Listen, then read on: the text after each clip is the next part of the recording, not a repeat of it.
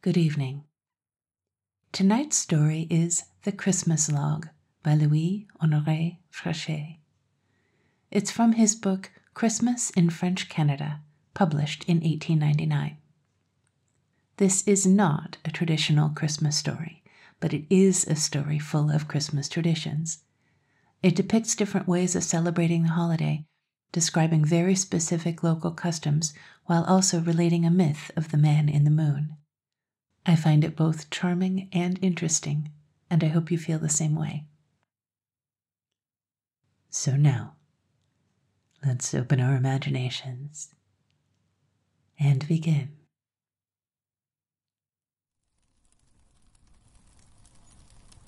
Grandmama, tell us a story, please. A story, Grandmama. A Christmas story. The story of the man in the moon. You promised to tell it. And the pretty heads, fair and dark, with opened mouths and sparkling eyes, gathered around the rocking chair of Grandmama, who, her spectacles on her nose, after treating herself to a pinch of Spanish snuff, took her network, threw a glance around, which brought a smile on her wrinkled lips, dropped her woolen ball into the apron of the youngest, began to move her knitting needles rapidly with her long and slender fingers, and then commenced in a slightly quivering voice. Once upon a time, my children. At this moment there was a stir amongst the listeners. Everyone moved in his place. The tallest gave a little cough. The most attentive leaned forward with elbows on knees and chin in hands. Then there was a hush, and everyone began to listen with mouth, eyes, and ears. Once upon a time, my children, repeated the old lady as she went on with her knitting, there was an old chateau, very old indeed, very gloomy and solitary, standing on the rocky flank of a hill crowned by a forest of large oaks, and named the Castle of Kerfol. I mean that this was its real name, for it was better known in the country as the Devil's Tower. In fact, it was said that in the old days the devil had built a forge and furnace in one of the highest rooms of the turret, where he made gold for the owners of the domain, who, for his services, belonged to him from generation to generation. There must have been some evil source for the wealth of these wretched miscreants, for, from the top of their towers, one could make out nothing but barren and dry moors, planted here and there with big fairy stones standing up like men, which are called in Brittany menhirs, or Satan's distaffs. For I must tell you, my children, that the story I am about to tell took place in France, in the old province called Brittany, where the grandmother of my own grandmother came from when our people settled in this land of America. Well, in the days I am speaking of, the Lord of Kerfol, the owner of the Devil's Tower, was named Robert. He was crippled from birth, bandy-legged and club-footed, and this deformity, which did not prevent his being strong as a giant, had not lightly contributed to the diabolical reputation he had gained by his ill-tempered, ungoverned, and thoroughly bad character. Brought up like a heathen, he had passed his youth hunting wild boars in the woods, even on Sundays and other holy days, harrying the poor peasants, blaspheming the name of God, and indulging in all sorts of wickedness. He was never seen in church. He never uncovered his head before the Calvaries he passed on his way. He shamelessly ate meat on Fridays, and laughed with impudence at funerals. People pretended they had seen him at night, limping on his twisted leg far away on the moor, in company with the great big stones I told you of, which followed him like dogs in the moonlight, without anybody being able to tell where he was going. In short, the Count Robert de Kerfol was a wretched sinner, fearing neither God nor Satan, sneering at holy things, and although quite young yet, had by this impious and sacrilegious conduct caused his mother's death from a broken heart. As to his father, whose life had hardly been better than his son's, he had died without confession in a corner of the forest where his body had been found half devoured by wolves. It was a sad end indeed, but the son was to finish still more miserably, as you shall see. No interruption was to be heard in the little group. On the contrary, not even a finger moved. Every word, every syllable was snapped up, and the attention of the small audience increased as the good old lady went on with her narrative. "You have seen the man in the moon, have you not, my children?" "Yes, Grandmamma, a lame man who is going downhill, with a bundle of straw on his shoulders. No, a bundle of sticks." "A log, children, a burning log. One can see him clearly at night when the stars glitter in the sky and when the full moon rolls her silvery disk between us and the blue depths of the firmament, especially on the holy Christmas night when Santa Claus goes from house to house with his presents for the good little children, when the church windows mingle their rosy glare with the pale lights which fall from heaven on the snow-covered hills. You have seen him, have you not?" "Yes, yes, Grandmamma, with the log on his shoulder. Yes, and with his crooked leg." "Well, listen now." And the little circle pressed once more around the rocking chair, while Grandmamma continued. "In Brittany, the valiant land of Brittany, in that good old fatherland of our forefathers, Christmas was not celebrated as it is here, where we simply attend midnight mass and drink a glass of liquor, nibbling a branch of croquignole sprinkled with powdered sugar. There it was the peasant's day, the feast of the poor, and the country festival above all others. The folk gathered in the chateaux and large farmhouses, and there young and old waited for midnight mass with all manner of rejoicing. First, they had what was called the Christmas log, a huge fragment cut from the trunk of a tree, prepared and well dried beforehand, which was burnt in the great chimney place after having been baptized by dropping over it a brimmer of wine from the last vintage, after which they sang the old carols and feasted with cider and newels. Newels, you know, were crusty little cakes baked for Christmas only. No Christmas was complete without them. So they used to crunch newels, you understand, evidently the origin of our croquignoles. And they danced. Well, our forefathers had not the fine pianos we have today. The violin itself was still unknown in the villages of Brittany. No waltzes, nor quadrilles, nor even cotillions. Boys and girls danced the bourrée and the carole to the sound of the biniou, an instrument something like you have seen with the Scotch regiments. No floors brilliantly waxed either, my children, nor oriental carpets, nor elegant shining pumps. But people did not enjoy it the less for that, I fancy. At all events, it was not the harmonious click-clack of the beech-tree shoes on the resounding flagstones that could spoil the music. And, as you can easily imagine, my pets, the Holy Christmas was not celebrated in this fashion at the Devil's Tower. The people at the chateau on that night did but as we do here. They simply went to church to adore the divine infant in his manger, and returned silently to gather around the hearth where the old gamekeeper Le Goffique, like your grandmammas today, used to relate some old story or sing some old carol, but in a very low voice, of course, for fear of being overheard by the master. And it was thus, over and over, from one season to another, the years following in sadness and fear, without a moment of gaiety, without a glimmer of joyousness.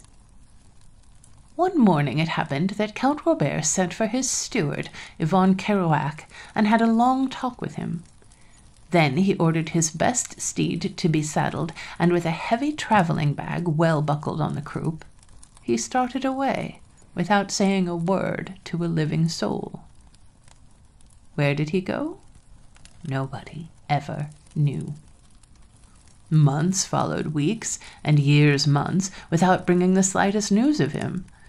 After a long while he was supposed to be dead, and everyone made the sign of the cross on his breast with his thumb on hearing the name of the Count de Kerfol, who must have been the victim of some dreadful punishment, and who surely would never be seen again in this life, and, if it pleased God, in the other either. 20 years had gone by. The steward, the housekeeper, and other servants had grown grey.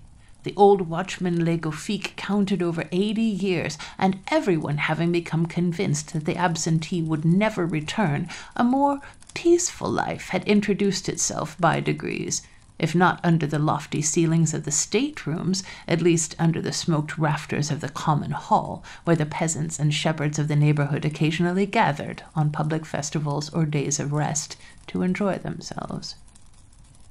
In short, thanks to the disappearance of Count Robert, the inhabitants of the old chateau had begun to lead a more quiet and happy life, and merry times became as frequent at the Devil's Tower as anywhere else. Especially on Christmas Eve was there joyful merrymaking and abundant feasting under the battlements of the old tower, which might not have failed in time to acquire a Christian reputation if the tragical event I am going to relate had not added its fantastic page to the old legend. One year, the inhabitants of the chateau had made up their minds to celebrate Christmas Eve with exceptional splendor.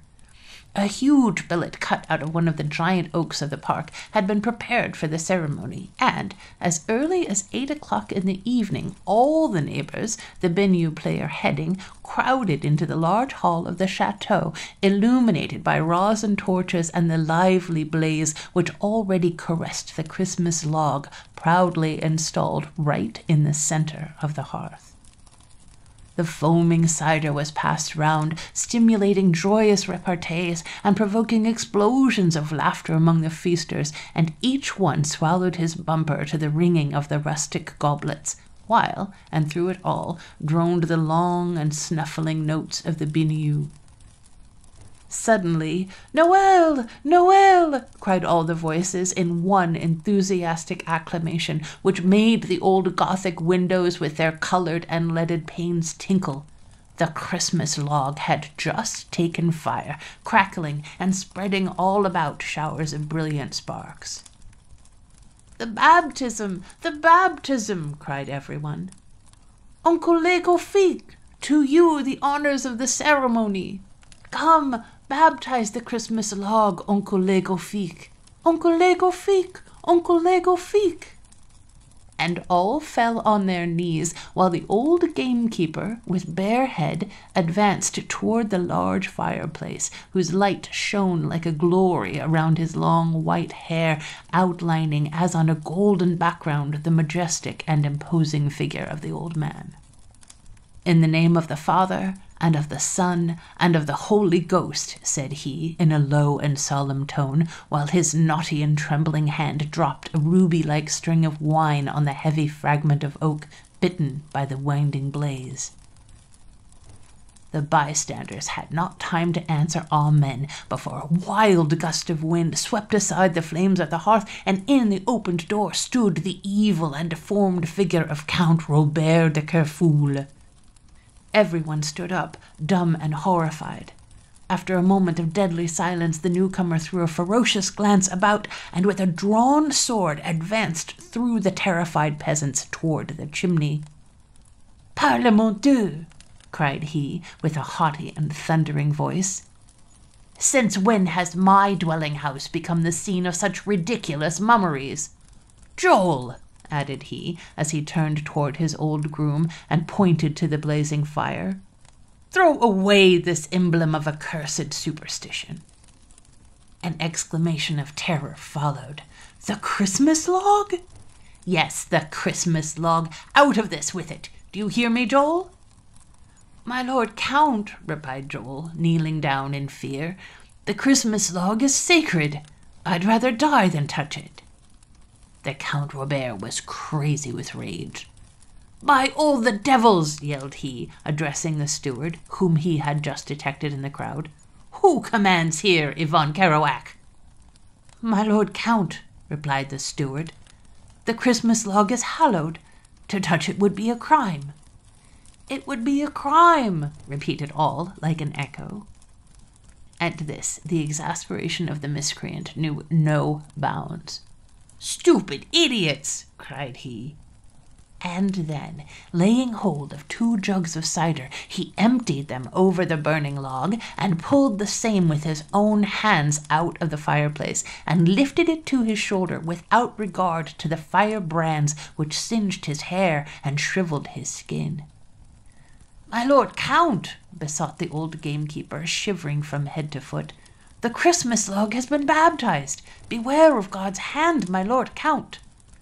"Sacrilege!" exclaimed several voices, as, limping in a dreadful fashion, his back bent under the weight of the smoking billet, the Count stepped across the threshold and, with horrible blasphemies, disappeared in the outside darkness.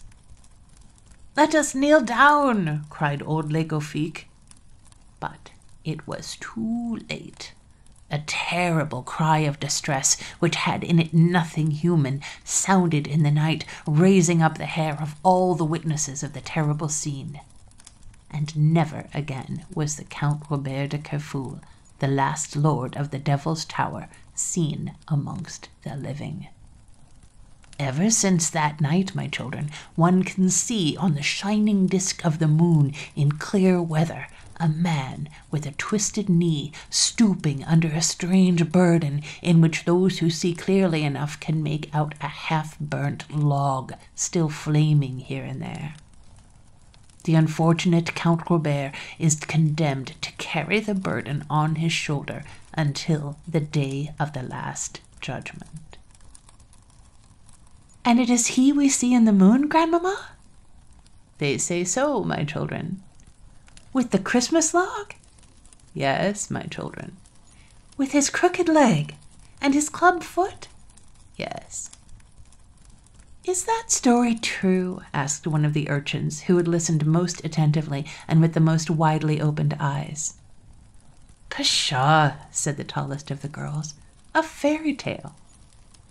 "Well, of course, my children," said the grandmother smilingly. "You asked me for a Christmas story. I have related you what was related to me when I was a child. You may do the same in your turn when you are old. Let your listeners believe if they wish."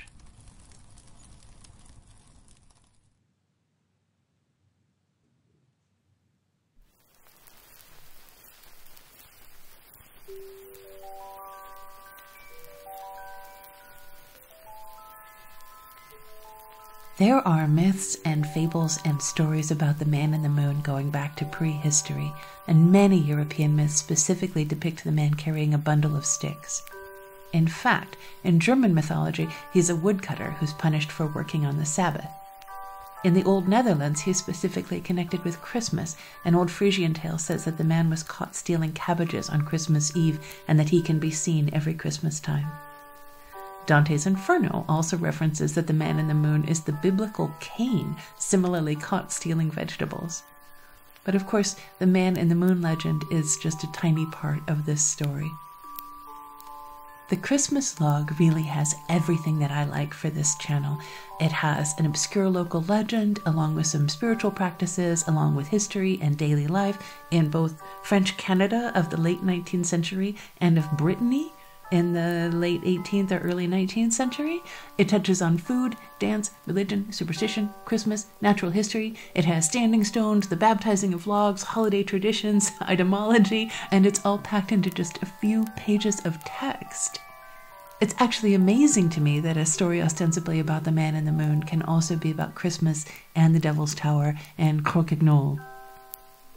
So naturally, this story sent me down something of a rabbit hole looking for the Château de Kerfol in Brittany. There is no such thing.